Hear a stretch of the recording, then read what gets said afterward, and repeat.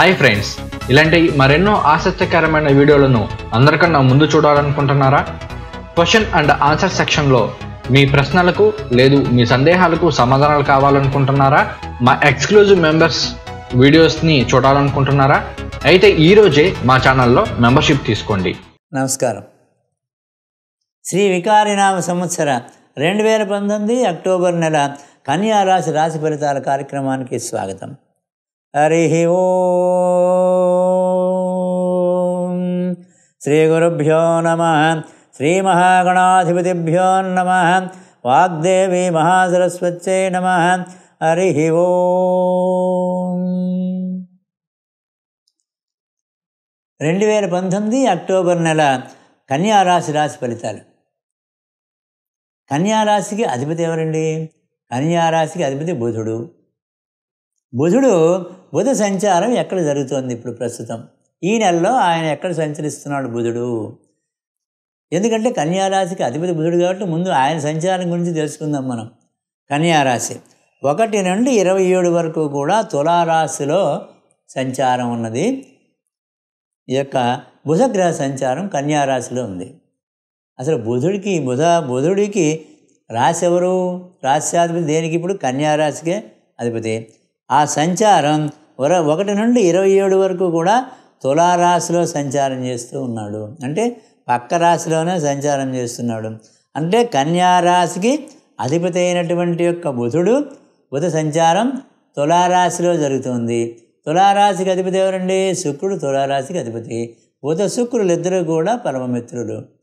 కనుక కన్యా రాశికి అధిపతి అయినటువంటి యొక్క బుధ సంచారం మిత్రుడైనటువంటి యొక్క తులారాశిలో శుక్రక్షేత్రంలో జరుగుతుండటం మూలంగా మంచి ఫలితాలు, యోగదాయకమైనటువంటి యొక్క ఫలితాలు కన్యా రాశి వారికి లభించబోతున్నాయి అక్టోబర్ నెలంతా. ఎంత బాగుంది, చక్కగా ఉంది. అలాగే కాబట్టి వాళ్ళకి అన్నింటా యోగదాయకమైనటువంటి యొక్క కాలం. అలాగే వారి వృత్తి వ్యాపారాలు చాలా బాగా ఉంటాయి, లాభదాయకంగా ఉంటాయి. బుధుడు విజ్ఞానకారకుడు కాబట్టి ఈ విజ్ఞానాన్ని ఇస్తాడు కన్యా రాశి వారికి ఈ బుధ యొక్క సంచారం. అలాగే గురు సంచారం ఎక్కడ ఉన్నది? గురువు గారి సంచారం 3 తామ్రమూర్తిగా ఉన్నాడు. అంటే అంతగా అనుకూలంగా లేకపోయినప్పటికీ కూడా కన్యా రాశికి అధిపతి బుధుడు కాబట్టి ఈ గురువు 3 సాధారణంగా 3 గురువు గారి యొక్క సంఖ్య. ఆ సంఖ్య స్థానంలో సంచరిస్తూ ఉన్నాడు కాబట్టి గురువు కన్యా రాశికి వృశ్చిక రాశిలో కన్యా తుల వృశ్చిక 3 గురువు గారి సంఖ్య కాబట్టి 3వ రాశిలో కన్యా రాశికి గురు సంచారం జరుగుతుంది కాబట్టి గురువు కొంతవరకు అనుకూలంగా ఉంటాడు అని మనం చెప్పుకోవచ్చు. అలాగే శని 4 తామ్రమూర్తిగా ఉన్నాడు. అంటే కొద్దిగా కాస్త చికాకులు, అనారోగ్యం ఉండేటువంటి అవకాశాలు ఈ యొక్క కన్యా రాశి వారికి ఉంటాయి. కొద్దిగా ధన వ్యయం చేయిస్తాడు. అయితే శని ధనురాశిలో సంచరిస్తూ ఉన్నాడు. ఇప్పుడు ధనురాశికి అధిపతి ఎవరండి? గురువు గారు. సరే, ఆ గురువు యొక్క అనుగ్రహం మనకి కూడా కొంతవరకు ఉన్నది. కనుక ఈ ధనురాశిలో సంచారం, గురుక్షేత్రంలో శని యొక్క సంచారం, ఇది కూడా కొంతవరకు కలిసి వస్తుంది. మనోభీష్టములు నెమ్మదిగా నెరవేరుతాయి శని యొక్క సంచారం మూలంగా. రాహుగ్రహ సంచారం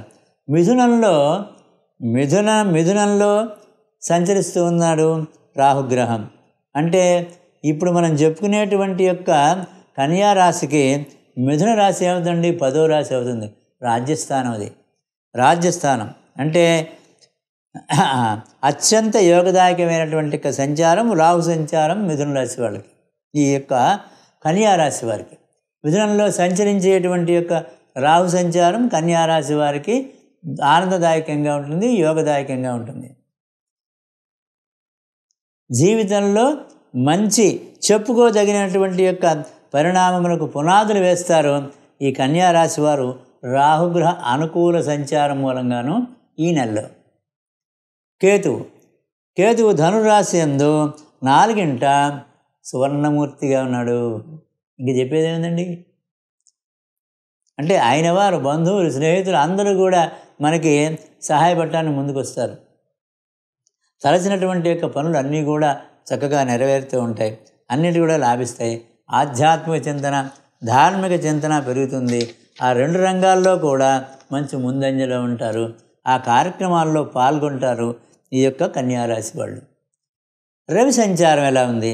1 నుంచి 18 వరకు కూడా కన్యారాశిలో జన్మలోనే సంచరిస్తూ ఉన్నాడు రవి. అంటే కొద్దిగా స్థానచలన ఉంటుంది.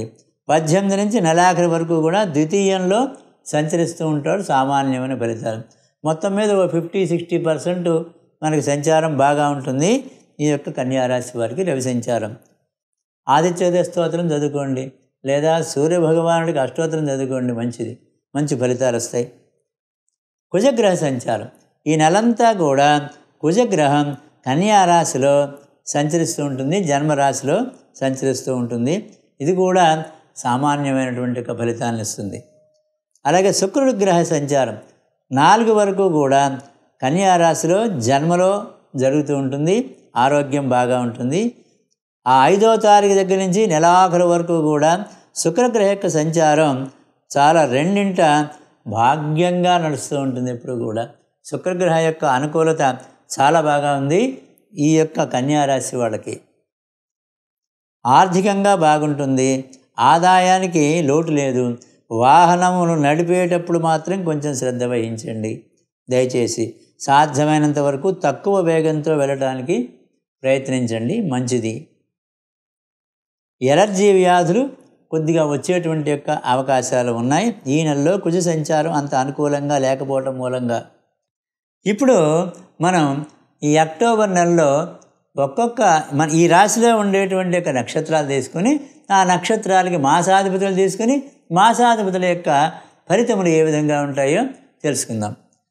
ఉత్తరా నక్షత్రం, ఉత్తరా నక్షత్రానికి మాసాధిపతి రాహు అవుతాడు. రాహు అయితే రాహు ఏ విధంగా ఉంటుంది? ఆ పనులన్నీ కూడా చాలా ఆలస్యంగా జరుగుతాయి, కానీ కీళ్ళ నొప్పులన్నీ కూడా వచ్చేటువంటి అవకాశాలు ఎక్కువగా ఉంటాయి. అలాగే థైరాయిడ్ ఇలాంటివి కూడా రాహు యొక్క మంత్రిత్వ శాఖే.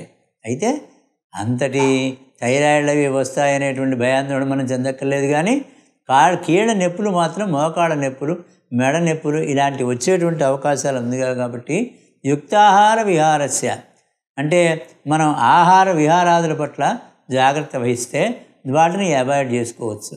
అంటే ఇప్పుడు ఉదాహరణకి రాహు అనుకోండి, నొప్పి అనగానే వాతతత్వం అని అర్థం. ఆయుర్వేదంలో ఏదైనా ఒక నొప్పి వస్తుంది అంటే వాతం చేరింది అని అర్థం. కాబట్టి ఆ వాతం చేసేటువంటి యొక్క పదార్థాలను కొన్ని మనం వదిలేసేసుకోవాలి ఈ నెలలో. వదిలేసేసుకుంటే మంచిది. అంటే బంగాళదుంపలని, ఇంకోటి దుంపకూరలు ఇలాంటివి కొన్ని ఉంటాయి, వైద్యులు సలహా ఇస్తారు. అవి మనం ఆహారంలో మనకి యుక్తమైనటువంటి యొక్క ఆహారాన్ని తీసుకుంటే ఆరోగ్యాన్ని పొందవచ్చు. అలాగే రాహుకి ఇదిగో ఈ దుర్గా స్తోత్రాలు, ఆపదుద్ధారక దుర్గా స్తోత్రం ఉంది, దుర్గా కవచం ఉంది, దేవి కవచం ఉంది, దేవి కీలకం ఉంది, దేవి అర్గళ ఉంది. ఇలాంటి దుర్గా స్తోత్రాలు చాలా ఉన్నాయి. అవన్నీ పుస్తక రూపంలోనూ ఉన్నాయి, యూట్యూబ్లోనూ కూడా మనకు కనపడతాయి. చక్కగా ఉన్నవాడు పుస్తకం చదువుకోండి, లేకపోతే అది ఆన్ చేసి శుభ్రంగా కూర్చుని వినండి, ఆనందంగా చాలా బాగా ఉంటుంది. అలాగే హస్తానక్షత్రం వారికి గురువు మాసాధిపతి. గురువు యొక్క ఫలితాలు ఆరోగ్యం, కృషి వృద్ధి, ధనలాభాలు, ఉద్యోగ లాభం, తర్వాత పుణ్యక్షేత్ర సంచారములు, సత్కర్మాచరణ, సంతానాభివృద్ధి, విద్యాభివృద్ధి, జయం, భూగృహ లాభాలు, సుఖ జీవితానందం ఇవన్నీ కూడా గురువు గారు ఇవ్వబోతున్నాడు హస్తానక్షత్రానికి. కాబట్టి వాళ్ళు గురుస్తోత్రం చదువుకోండి. ఓం నమ శివాయ అని సాయంత్రం పూటగా ఒక 21 సార్లు అనుకోండి. అన్నీ యోగదాయకంగా ఉంటాయి. హస్తానక్షత్రం వారికి గురుస్తోత్రంతో. చిత్తా నక్షత్రం వారికి కేతువు మాసాధిపతి. కేతువు ధార్మిక చింతనను కలిగిస్తాడు, ఆధ్యాత్మిక చింతనను కలిగిస్తాడు. కాబట్టి అటువంటి భూగృహలాభాన్ని ఆయన కుజుడి యొక్క దీంతో ఏర్పాటు చేస్తాడు. కనుక ఈ కేతువులో ఈశ్వర భక్తిని పెంచుతాడు. తర్వాత ధార్మిక కార్యక్రమాల్లో పాల్గొనేటట్టు చేస్తాడు, ఆధ్యాత్మిక చింతనని అలవాటు చేస్తాడు. ఇన్ని విశేషాలు చిత్తా నక్షత్రానికి కేతువు ఇవ్వబోతూ ఉన్నాడు.